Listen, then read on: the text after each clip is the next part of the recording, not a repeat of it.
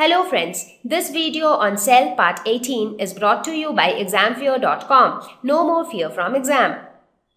So now the next important organelle is mitochondria, and this mitochondria, they are called the powerhouse of the cell. So let us talk about it.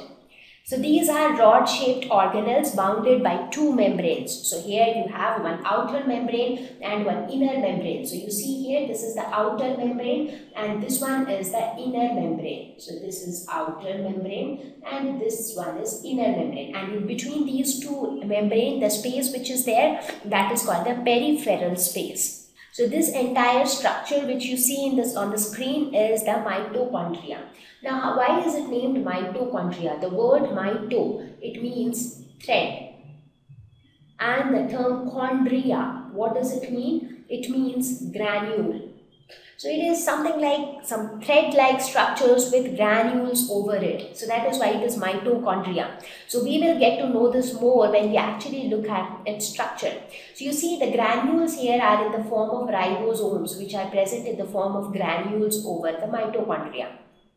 And what are the threads? So these structures which you see on the mitochondria, they are like a mixture of threads or combination of a lot of threads. So that's why it is named mitochondria.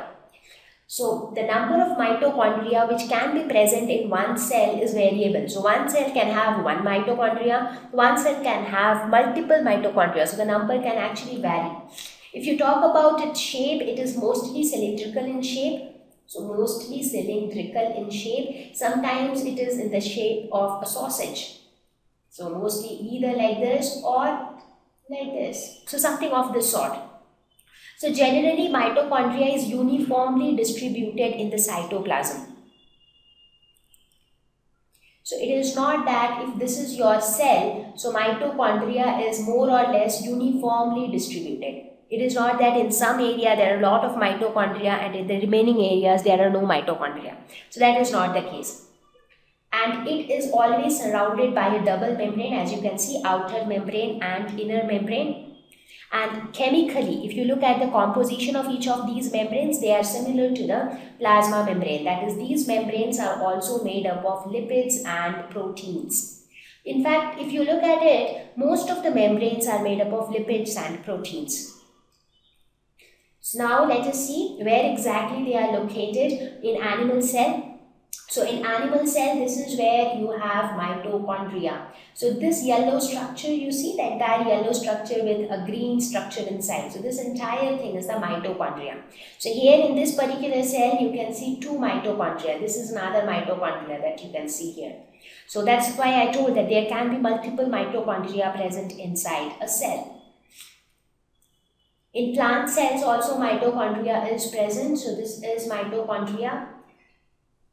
So this is one mitochondria, this is another mitochondria. Now what is the significance of mitochondria? So these mitochondria are called the powerhouse of the cell. Now why are they called powerhouse? Because this particular structure generates energy, and that's how the cell receives energy. So just now in the previous topic when we were talking about lysosomes, we were talking that if there is lack of energy, if there is no input of energy, in that case the cell gets destroyed. So the cell needs constant input of energy. So from where will this energy get generated? So somebody within the cell needs to generate the energy. So that energy is generated by mitochondria. So let us see how important are they. So as I said, they are the powerhouse of the cell.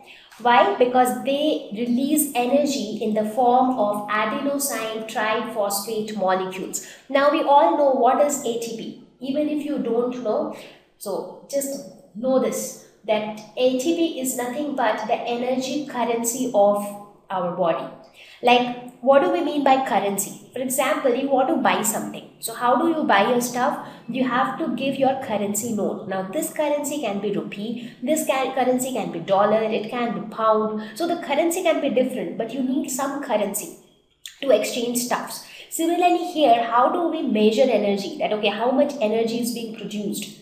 Now, for measuring energy, we have a unit called joule. But when we talk about production of energy inside the cell, we talk in terms of energy currency, and that energy currency is ATP molecules. So we talk in terms of number of ATP molecules which are being produced, or the number of ATP molecules which gets utilized in a particular process.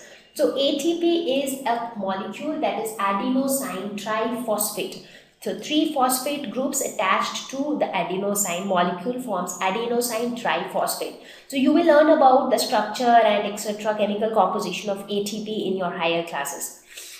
So what mitochondria does, it actually converts glucose. So this is what happens during the process of respiration. So glucose is oxidized to produce carbon dioxide, water and energy. And this energy is nothing but around 38 ATP molecules. So that is what happens during respiration. And this generation of ATP molecules takes place in mitochondria.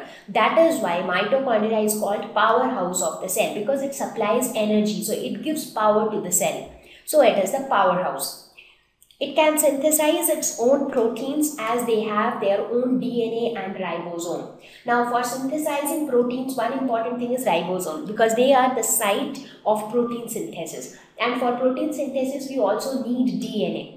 So from DNA, RNA will be produced, from RNA, proteins will be produced. And both of these are present inside mitochondria. Therefore, mitochondria can synthesize their own proteins. They are not dependent on the proteins which are coming from other organelles. Like we saw that endoplasmic reticulum, they also synthesize proteins and lipids. And then they are packaged and sent to other parts by Golgi bodies.